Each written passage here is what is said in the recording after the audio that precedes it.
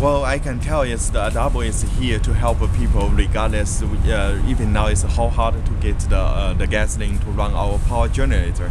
But we already opened our site 6, which is a Red Hook, and also we try very hard to run our another site, which is in Far Rockaway. And now our Red Hook is open, but I still worry about our site 1, which is Far Rockaway, because. I'm sorry, just so we can. Because Far Rockaway right now we still have, in the dramatic of lacking of a resource over there. No power. We have people lost their home. Patient cannot, no transportation. National Guard there only maintain the order. FEMA is a very minimum of appearance over there. People actually holding the board say, "Where's the FEMA? FEMA help me," but they are not there yet. So we need the power.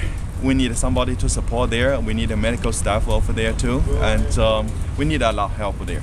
And we contact a lot of vendor for our power generator. It's not running because they are not able to reach there. Right. So definitely, I'm calling help from all possible channel. And how long do you think that it's gonna take to get back to normal functioning? For Rockaway, I expect if we are lucky, we expect in a week. At least we can some kind of emergency facility running there, so people can get their medication. Right. But if we still have no power back from the public, we're not going to back to normal probably in 6 months. Okay. It's very bad. It's like a war zone over there. I have taken a lot of a picture on the street. People are just wandering and they have nowhere to go. They're cold. Yeah. And from the snowstorm, actually National Guard is forcing people leaving the home there. So they retreat everybody from there. Right.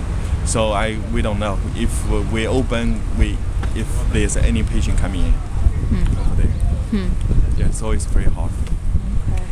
Right, so I hope we can help people over there, and we thank all the help from all different places, like you guys. All right.